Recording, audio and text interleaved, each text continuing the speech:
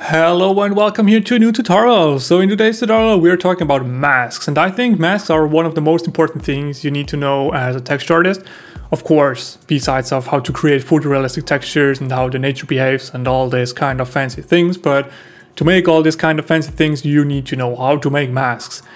And I'm using Mari here in this tutorial, but I think some of the techniques you can also use in Substance Painter, and maybe it's worth to watch the tutorial still and get an idea of how you can utilize some techniques to create cool looking masks. And before we jump into it, I want to say a special thank you to Stu Ansley and to Jens, because I got feedback from my last tutorial I did and how you can create on different ways some masks in Mari, and this brought up the idea on my end to maybe make a whole video about how to make masks in a lot of different ways, and also some cool little tips and tricks about masking. So stay here and enjoy the tutorial. So we are here in Mari, and I have here a very nice model from an artist called Andrea Panenero. So he's actually a modeler, and he gave me this cool avatar mech model so I can use it. I will put the link into the video description, of course. So let's start here on our to-do list. Show you here what I have. For example, here just a tileable. Let's hear this texture. Can quickly bring it here into it. It's from textures.com. It's the same we used on the last tutorial, and I tile it here a bit, and that's it. From here on, we can actually split the different color values, the R, G, and B, and this will give us slightly different values we can use to make masks. So let's first view here the R, for example. Now we can see this is just the red value of the texture, and then of course we have the green one, and we have the blue one. So if we feed them into a levels node, we can actually grade them and we will get slightly different results of them, and that's actually pretty nice. So we can view them quickly. So I've just made here some basic adjustments, nothing crazy. I just crunched a bit the blacks and adjusted here a bit the mid value, and this way we can isolate some certain kind of parts from the texture. You can also use the shuffle node here and just shuffle the channels you want. For example, if you set everything to R, then you will get only the red channel. This is option number one, where you can split out the different color values out of a texture. So the next version is, again, we have here just the same texture, and we go into the luminosity node, which is just a simple node, which is just giving us the luminosity values of the texture itself. And then, for example, we have a brightness lookup, which is the same like a curves node in Photoshop. We can actually grade our mask to what we want. So we also have here the saturation node, where we can just bring down the saturation to 0. This will give us the same result as the luminosity node. Fairly straightforward. That's what I've used, for example, in the previous tutorial. Then we also have here, it's again the same texture, the desaturate node, and I guess this is from the extension pack. To be honest, I lost a bit track of which nodes of all my stuff is from the extension pack and which are native Mari.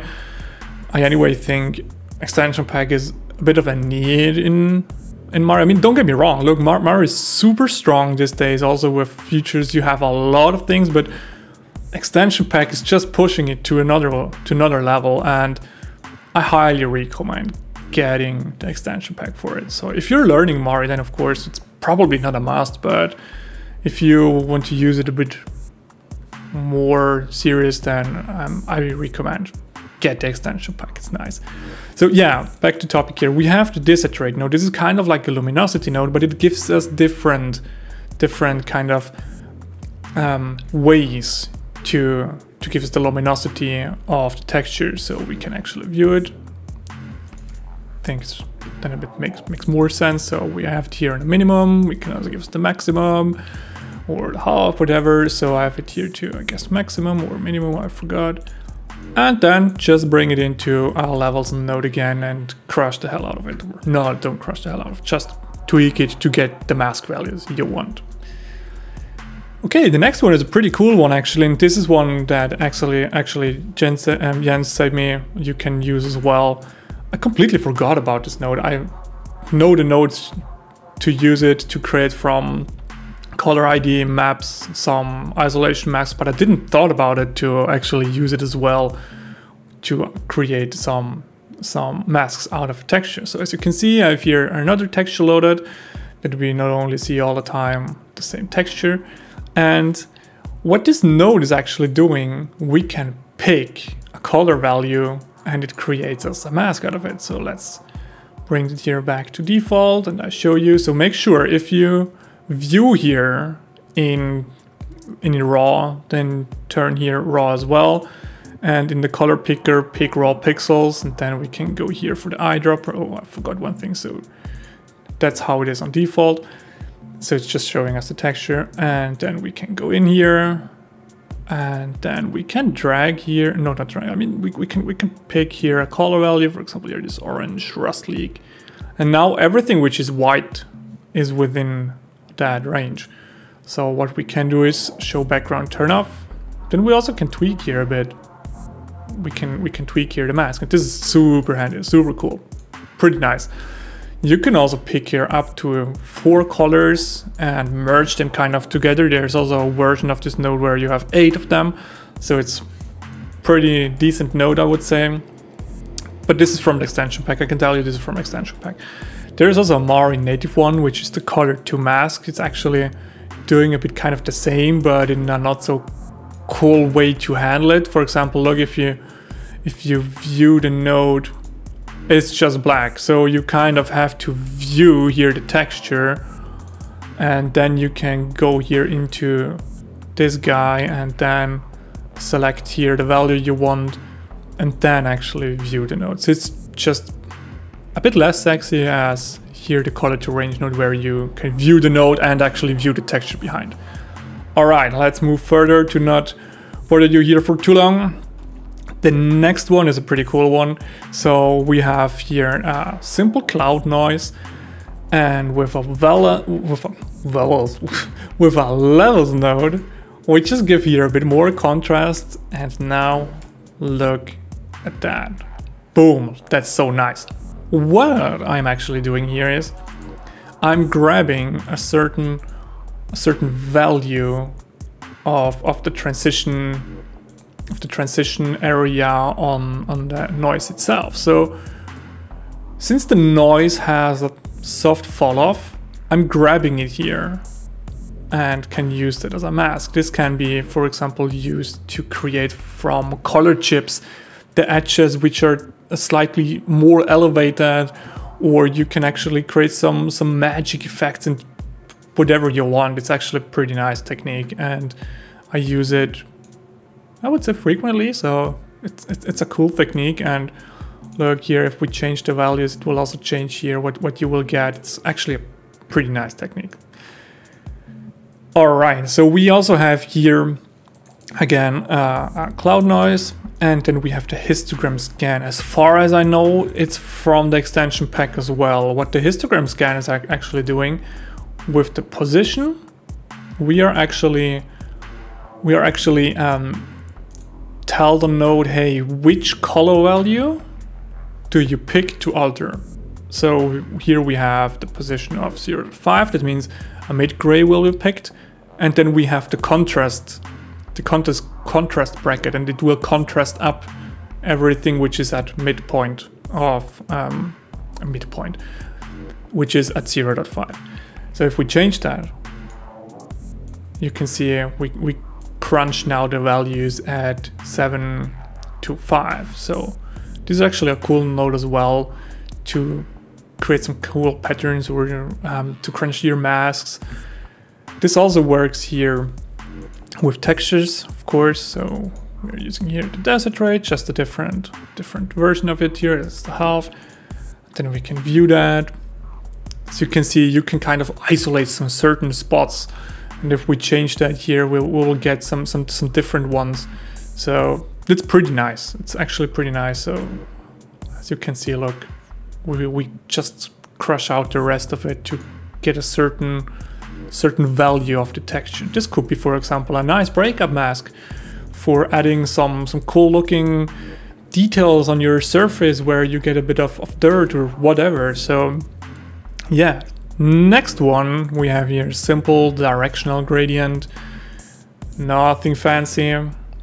Then we have here a grunge texture, and this two goes together as overlay. So the overlay is actually working in values between 0 and 1, so it will affect it there.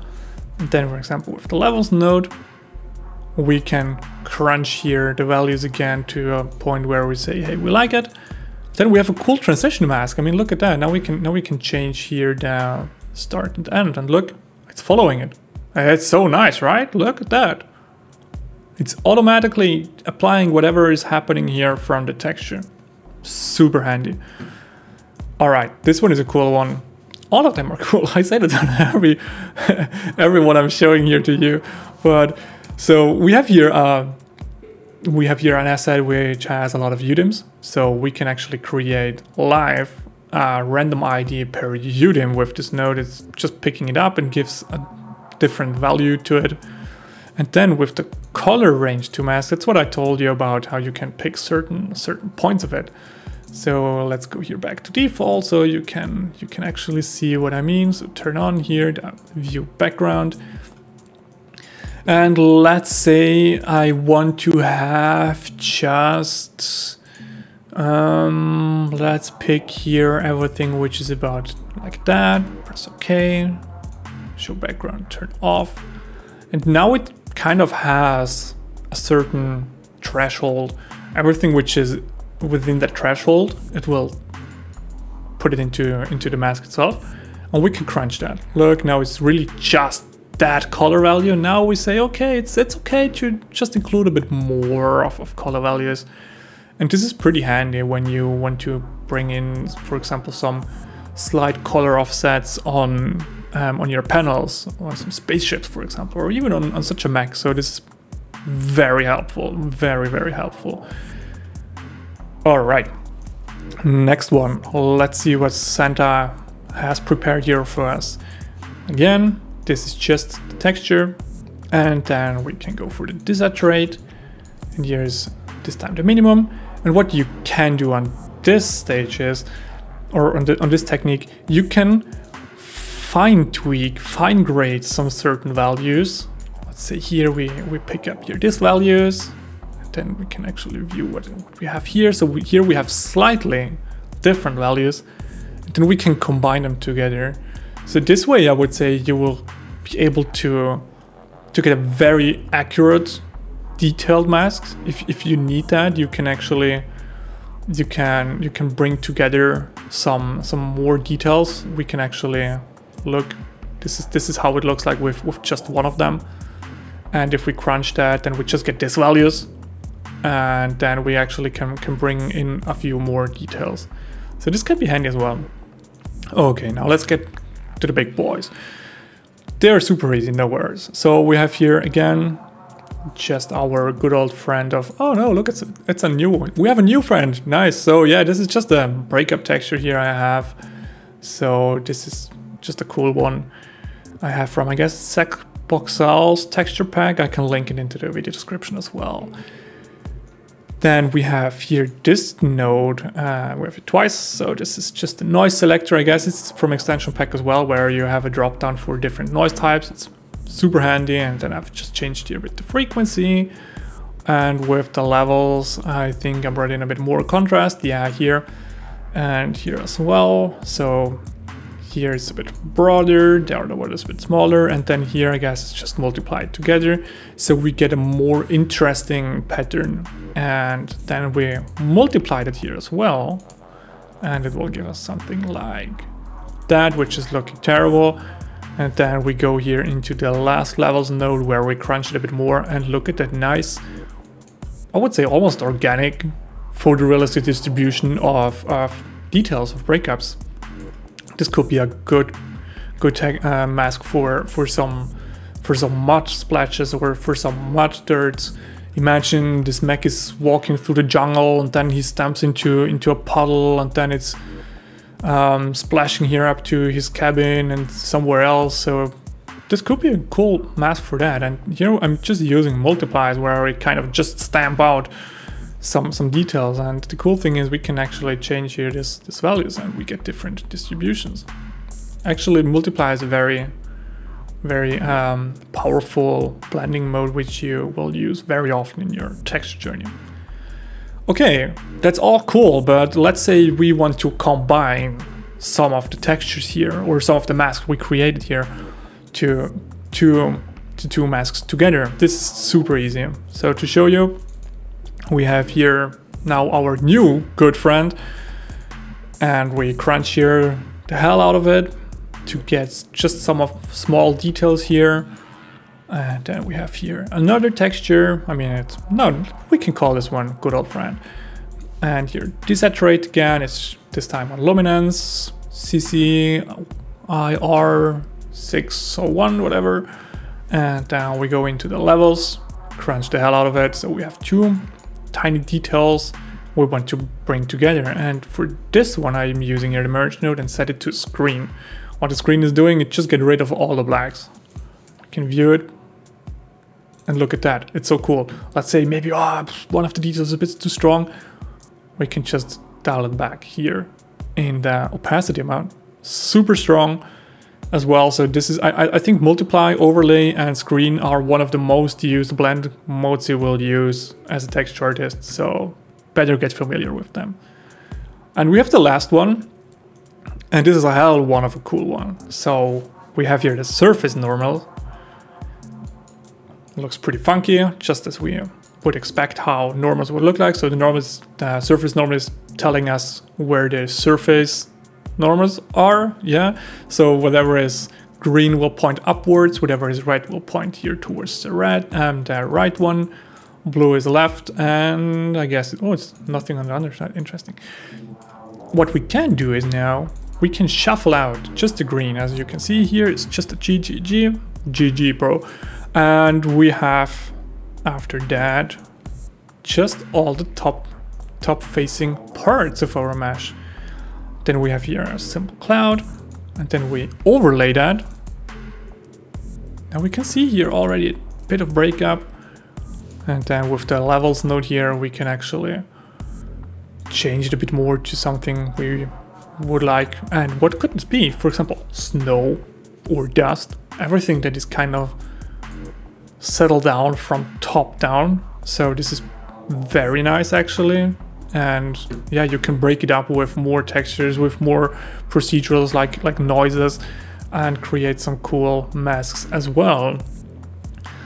So yeah, as you can see, we have a bunch of techniques, and I'm sure these are not all possible workflows or techniques to create masks. So if you maybe know one which I haven't mentioned here or whatever, let them know. Let us all know in the comments and drop them there. And this is how we can collaborate with each other and share knowledge and create stunning looking textures together.